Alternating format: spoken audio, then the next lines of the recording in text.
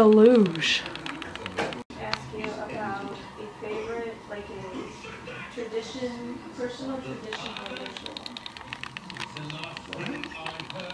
Like a tradition.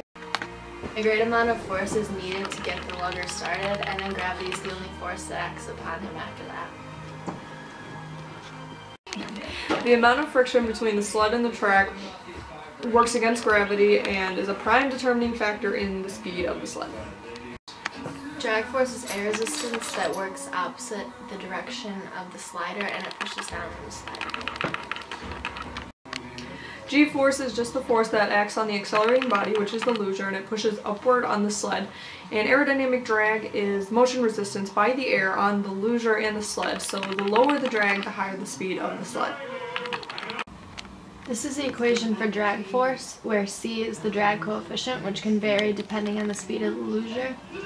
P is the density of the air, A is the projected frontal area of the luge and sled, which is perpendicular to the flow direction. V is the velocity of the luge relative to the air.